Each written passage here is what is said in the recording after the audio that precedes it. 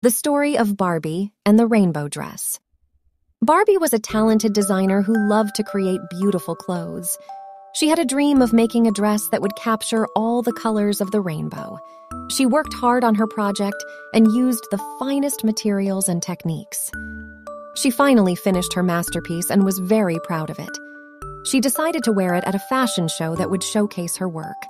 She put on the dress and looked stunning in it. Everyone admired her dress and praised her for her skill and creativity. Barbie felt very happy and confident in herself. However, as she walked on the runway, she noticed that some of the other designers were wearing similar dresses that also had rainbow colors. She felt angry and jealous that they had copied her idea. She thought that they were trying to steal her spotlight and ruin her reputation. She decided to confront them after the show and accuse them of plagiarism.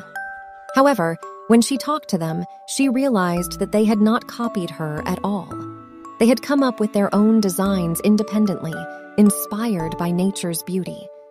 They explained that they did not mean to offend or compete with her, but rather wanted to express their own vision and style. They complimented her dress and said that they respected her as a fellow designer. The moral of the story is, creativity is not exclusive. It is possible to have different ideas that are equally valid and original.